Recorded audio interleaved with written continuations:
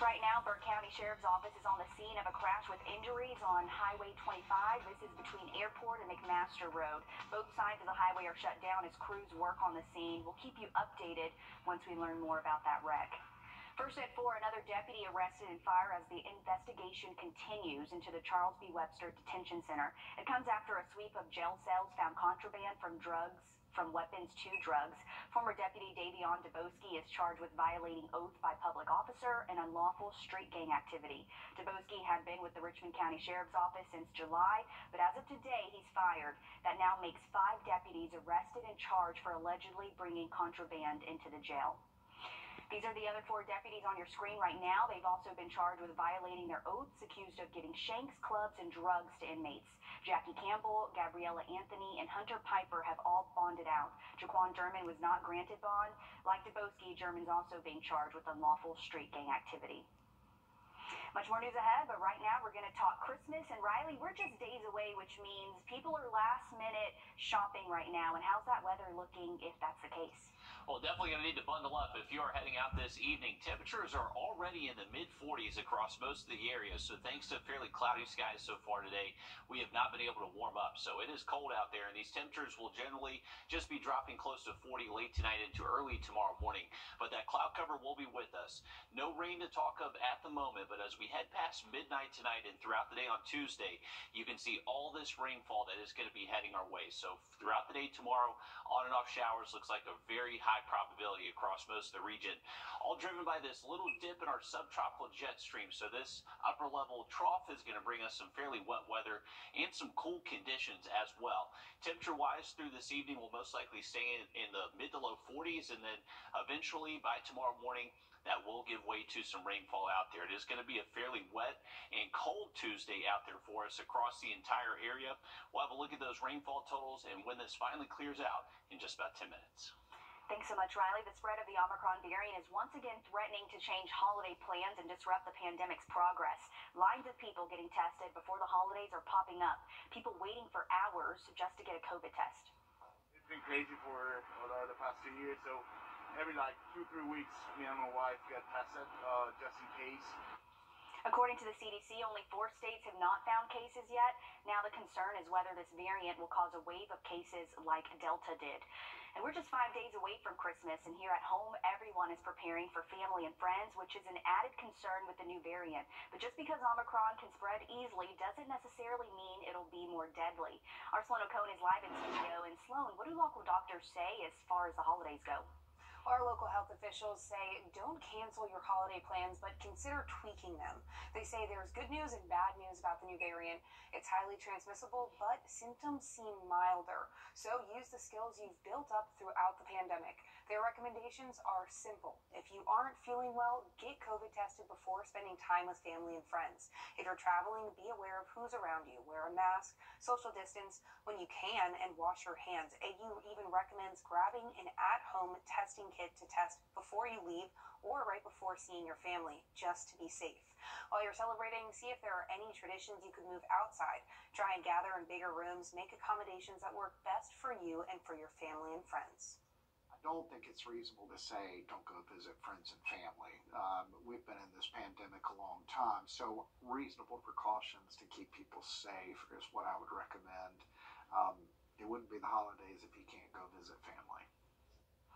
And coming up tonight on News 12 at 6 o'clock, I'm working on a story looking at what makes this variant so contagious and what we can expect in the next few weeks. Thanks so much, Sloan. We're still learning more about a shooting that happened in McCormick over the weekend. Today, the city's police chief confirmed that a man is in intensive care after an altercation with his girlfriend. So far, what we know is that it happened here at the Cherry Manor Apartments, just down the road from the county's detention center. Police say the couple had some sort of altercation and that the boyfriend was shot twice in the stomach. So far, investigators have not been able to interview him, and right now, the girlfriend has not been charged or arrested. SLED agents say 40-year-old Craig Priester faces murder and weapons charges in the death of 31-year-old Chelsea Frazier. Frazier was shot and killed Saturday night in her own yard on Jackson Street. Priester is now being held in the Allendale County Detention Center. We're working to learn more about the two and what led up to this shooting. We'll keep you updated as we learn more. The 3 men facing federal hate crime charges for the killing of Ahmaud Arbery are in court today. The pretrial hearing started this morning at the federal courthouse in Brunswick, Georgia. Father and son Gregory and Travis McMichael, as well as William Roddy Bryan, are facing a number of charges in connection to interfering with Arbery's rights. This is based on his race and color, attempted kidnapping, and the use of a firearm. Just last month, the 3 men were convicted for Arbery's murder. A man's body's been recovered after days of searching after he went missing in Georgia's largest lake. And here's a map to show you how far away we are from Lake Lanier, which sits north of Atlanta. 46-year-old James Lindsay fell into Lake Lanier while working on his boat this past Thursday. His body was found just yesterday. Game wardens, divers, and U.S. Army Corps of Engineers searched the lake daily until the body was found. Firefighters are still working to put out hot spots from a deadly. Mount Fire Department did say they had responded to numerous false alarms at the plant in recent weeks. If you ride the bus, pay attention to your screen right now. These are the last bus times out. On Broad Street, all routes' last stops are at 5:10. That's for Walton Way, East Augusta, Turpin Hill, Washington Road, Gordon Highway, and the Mall. The last buses from Gordon Highway is Lumpkin Road at 4:50 and Barton Chapel at 5. Then the last bus from Social Security Administration is West Parkway at 5:50. All bus services will be closed at 6 for the holidays. Happening tonight, the city of North Augusta will have time to help foster for the holidays with our local animal shelters. This Wednesday, the Aiken County Animal Shelter is asking you to add a furry addition to your family ahead of the holidays. You could pick them up Wednesday and return them on Monday after Christmas, or keep them forever if you've fallen in love with your new pet. The shelter will be closed over the holidays, which means the animals will not have a lot of social interaction during that time, so this is your chance to give them that.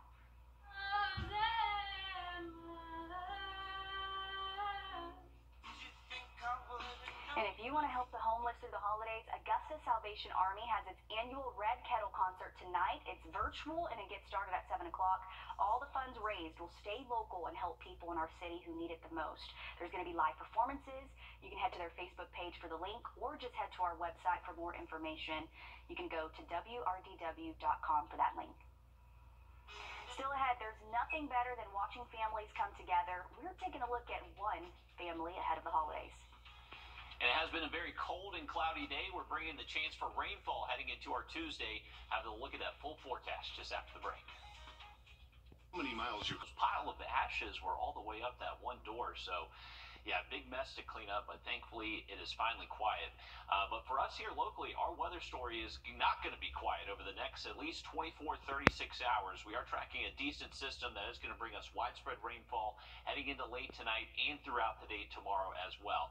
We've just been generally cloudy and chilly so far today. No rain in our forecast for this evening, but as we head into late tonight and throughout Tuesday, this upper level trough in our subtropical jet stream is going to be moving east, so that's going to bring us the better dynamics to see some rainfall, and it's also helping develop this area of low pressure in the Gulf of Mexico. So all these ingredients combined together, moving east and north, that's what's going to bring us pretty high rain chances. Starting late tonight, after midnight, those rain chances do look better for us. We have started to see some of those showers on radar, mainly south of I-16. The air is just very dry over the region at the moment, so it's going to take several hours for us to see our atmosphere moisten up enough to see that rainfall.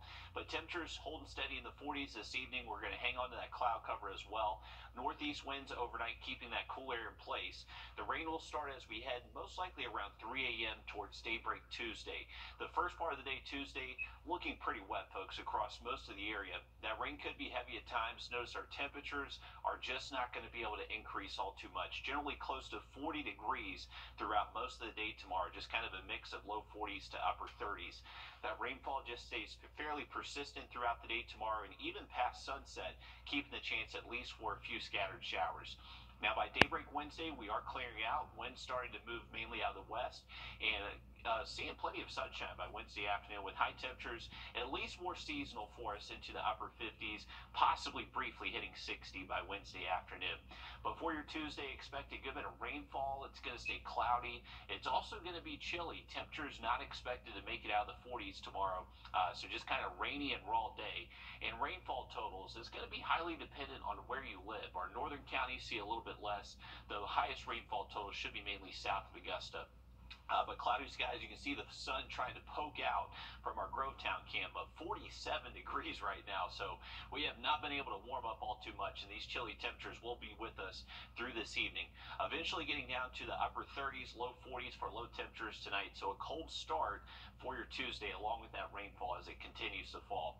Here's your low temperatures by tomorrow morning, close to 40 for most locations. A few of our northern counties possibly could get into the upper 30s. But throughout the day tomorrow, just going to stay on and off shower chances, maybe low visibility at times. Winds will generally be out of the northeast again, staying anywhere from around 5 to 10. May be able to see that get a little bit breezier at times tomorrow afternoon. But these are your high temperatures tomorrow. 42, 43 degrees, so just not expect to really be able to warm up too much, just thanks to all the cloud cover and high rain chances. Now, this is a look at our rainfall totals. So once again, our southern counties will most likely see the most rainfall.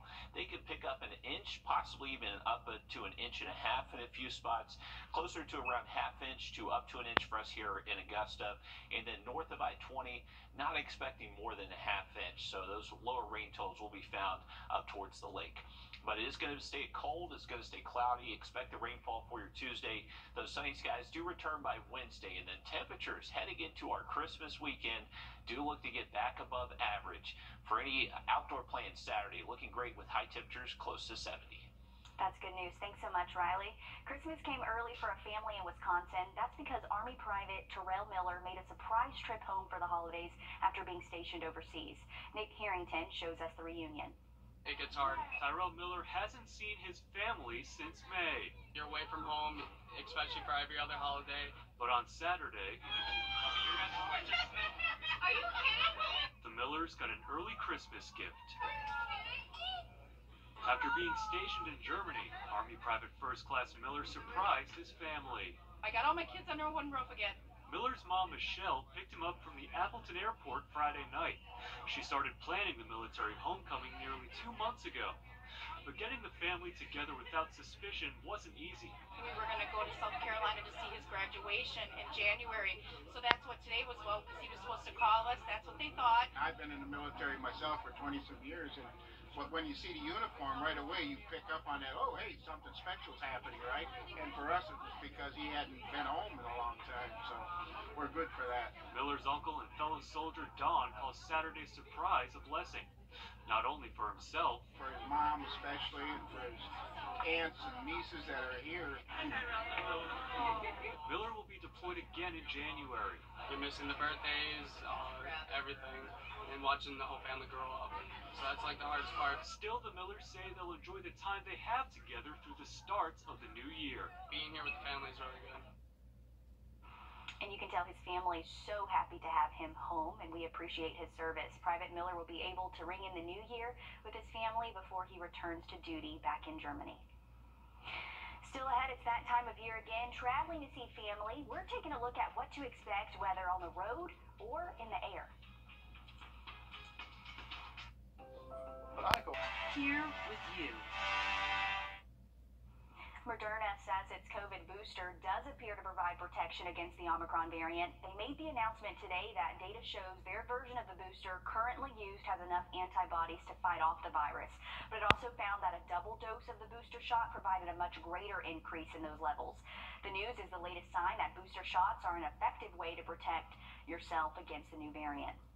A third dose of the Pfizer COVID vaccine may be needed for kids. Pfizer's testing a third dose on kids ages 6 months to 5 years after finding that the 2 doses were not enough in some kids. The company says that 2 doses created a strong enough response in kids under 2, but not for kids 2 to 5. With Omicron, 3 doses has a higher degree of protection. Both the prosecution and defense gave closing arguments in the trial of former Minnesota police officer Kim Potter. Potter killed 20-year-old Dante Wright during a traffic stop. She says that she accidentally grabbed her gun instead of her taser. At the start of the day, the judge gave the panel of jurors their instructions for deliberations. 12 will decide the verdict once closing arguments are finished. A Royal Caribbean ship returned to Miami with 48 guests and crew members testing positive for COVID. This is video of a similar ship. The Symphony of the Seas ship set sail on December 11th with more than 6,000 passengers. Of the 48 positive cases, 98% were fully vaccinated. The individuals were identified as a result of immediate contact tracing after a guest tested positive. And the holiday travel rush is starting, and it seems people are making up for lost time. The Transportation Security Administration says they screened more than 2 million people at airports nationwide. Between December 23rd and January 2nd, AAA expects more than 109 million people to travel 50 miles or more. And if you are taking your car to travel this week, here are the gas prices you can expect. The average price of gas in Georgia has fallen, but rising in South Carolina. The average for Georgia is about $3.12 a gallon, and even though South Carolina went up almost a dime, it's still under $3. Here at home in Augusta, we're seeing about $3.17. An organization in Savannah called Safe Shelter got an extra special delivery thanks to some realtors in the area, providing gifts for women and kids looking to start over after being impacted by domestic violence. Sam Bowman takes a look at their gifts. That truck gets bigger every year. Like, it was a small pod last year. Today it was a big truck. A big truck full of gifts. Over 1,000 gifts were boxed up. For more than 25 years, the Savannah Area Board of Realtors have been making this important stop at Safe Shelter in Savannah. It is a tradition, and the realtors enjoy it. We have a lot of fun doing it.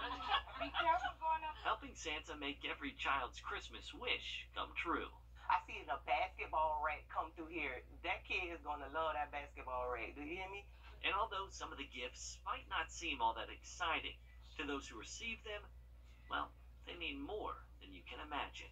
It gives them a chance to feel independent. They get to cook a meal at home, in their own home, not in the shelter. They get to have a new microwave, not a used microwave that somebody gave them. These realtors giving families a firm foundation to build on. You can't imagine what they're going through, and something to help them through one of the toughest times they could possibly have in their life. It's the little things that we could do, anything we could do. Right there, right, Mr. Gay.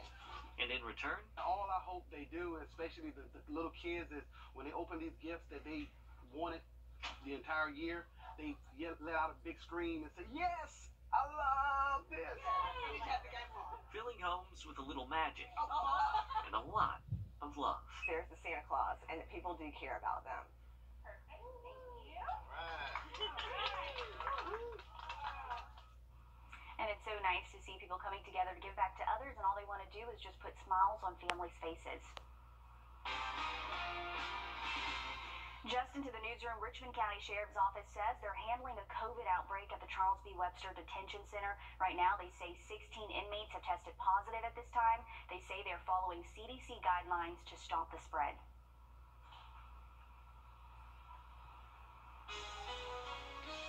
Well, remember, heading into our Tuesday, it is going to be a very cold day. High temperatures only in the 40s tomorrow, but we're close to 70 by Christmas Day. Now look at that full 7-day forecast just after the break.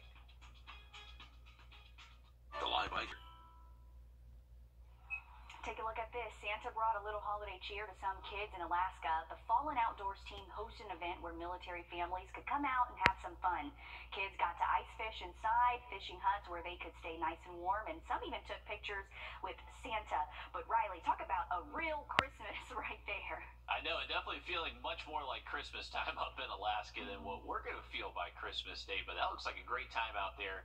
Ice fishing is still something I've never done before, but it's on my bucket list. You know what? I would like to do that too. I think that would sound pretty cool. But, you know, we'd have to go to Alaska or somewhere to do that. I know it, yeah. And it looks like everything's already frozen up there, so they're able to just kind of park the hut on the lake, do some fishing, and hey, it looks like they actually caught something there. Yeah, I know. It looks really cool. And here at home, Riley, we're actually seeing some cooler weather, so I guess if we want that Christmas feel, we better enjoy it while it's here. That's exactly right, Zana. We do have high pressure sitting towards our north, so that's filtering in some cooler than average air for us. Temps only in the 40s this afternoon, so it is feeling much cooler than average, and that will continue for the rest of tonight and into our Tuesday.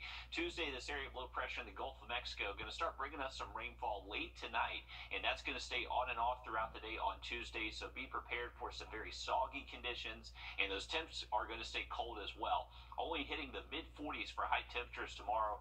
That sunshine does return by Wednesday, and temperatures look more seasonal Wednesday into Thursday. Thanks so much, Riley. We're going to have much more news and weather right here on First at 4 after this break.